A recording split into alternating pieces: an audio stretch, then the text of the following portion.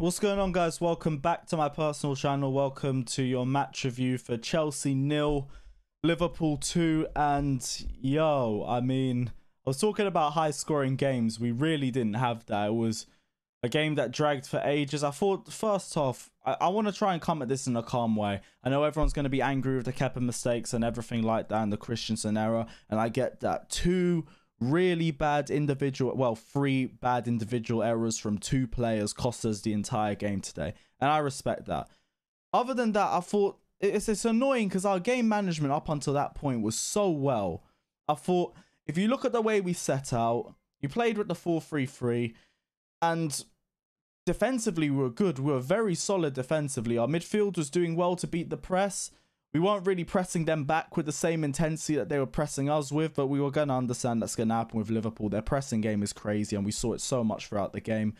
But the midfield was good. I thought Kante had a decent performance today. He was all over the damn pitch today. Kovacic, the guy turns on a dime, and he can find the pass as soon as he makes that turn as well. He was brilliant in that first half.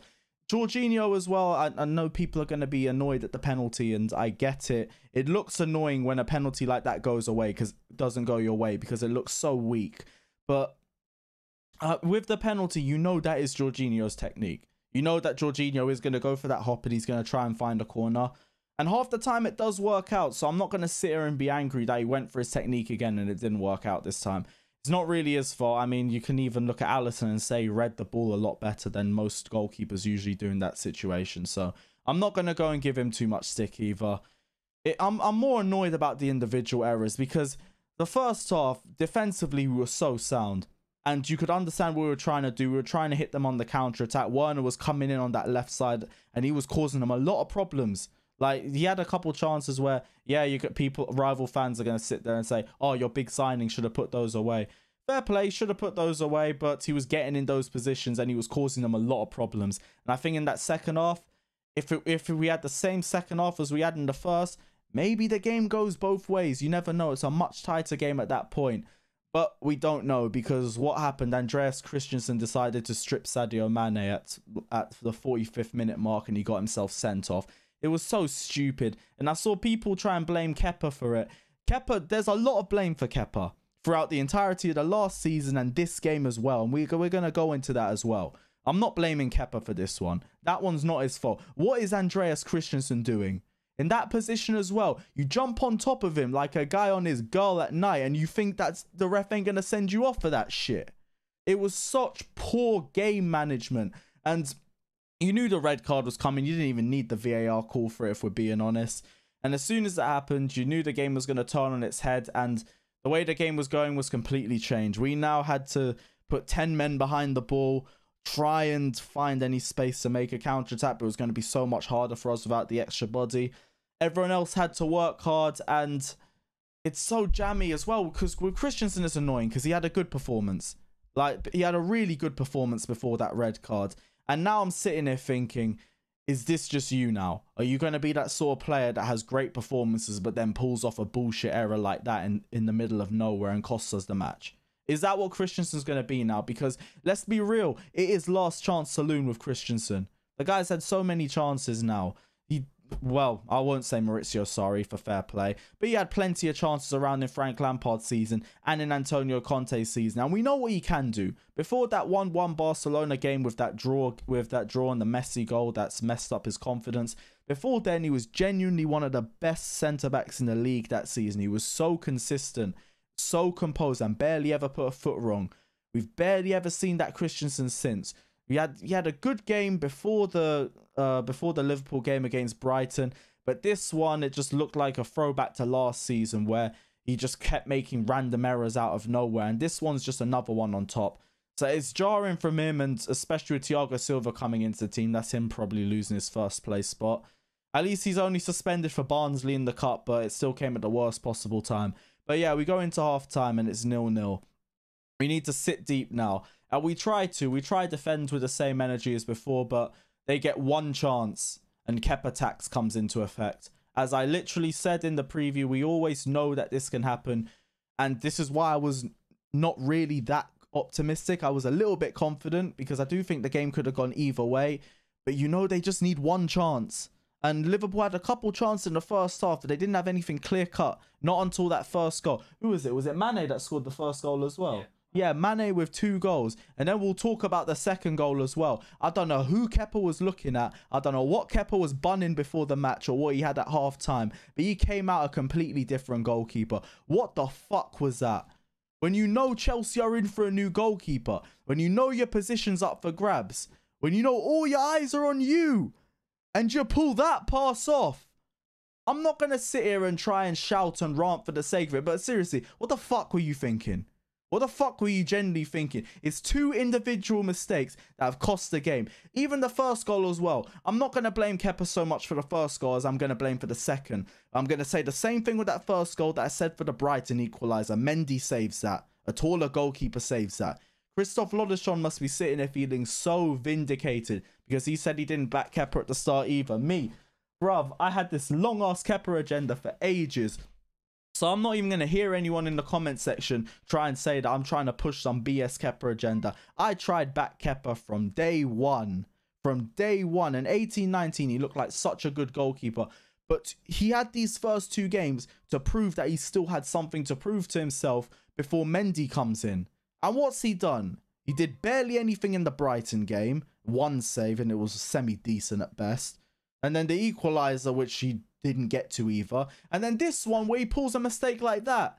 That's the sort of mistake that you're going to see in the compilations in the next 10-15 years. It's embarrassing. And at that point, the game's done. And it's annoying because there were about 8 or 9 players on that pitch that had really good performances. And they got let down by individual mistakes. And in my opinion, that's the most annoying part of it. Because we had a good game until that red card. We'll talk about it more on the player ratings. I'm going to jump into that in a little bit. But there were good performances all around. I thought Reece James was excellent today. Before the red card, Christensen was good. Zuma as well, excellent performance. And he has to start next to Thiago Silva. Werner as well, he had a great performance as well. I know a lot of people were criticising Lampard for taking off Havertz at halftime for Mount. Initially, I didn't understand that as well. But I kind of get it in hindsight because we're looking to try to play a more defensive mindset. And you know how crucial Mason Mount is to the Chelsea press. It makes sense to keep him on the team. I'm looking in the midfield as well. If there's anyone that you would really want to take off, maybe Jorginho. But that's the only real debate I'll have. Other than that, nah. I can't understand a lot of people trying to blame Lampard for this. And I saw a lot of it in the watch along as well. And I don't get it. I think it's all BS in my opinion. But yeah, I'm going to go straight into the player ratings. We'll start off with Kepa.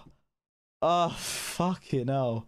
I mean, he saved his first corner. Well, he caught his first corner in over a season in the Premier League and made a save after that. So, you dare me to say redemption arc? I can't even say that with a straight face.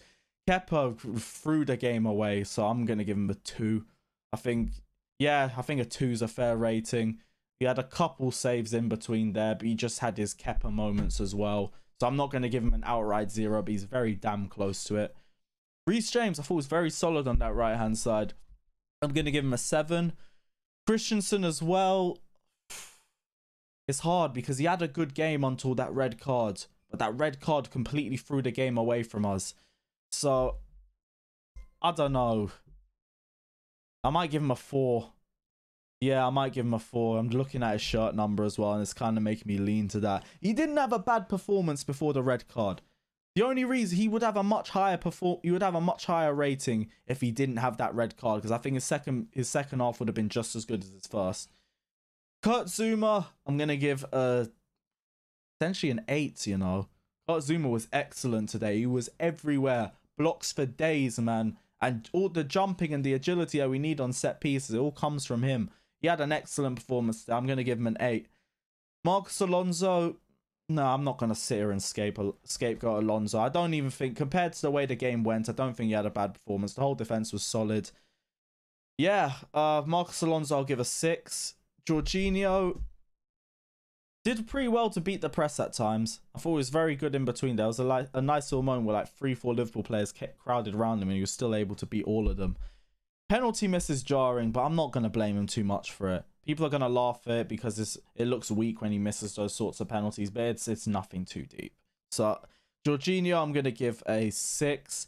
Kante, I'm going to give a 7, potentially an 8, because he was excellent. Oh, bro, really, that super chat. Yeah, Kante was excellent all over the field, and I keep saying it. People wanted to sell this guy.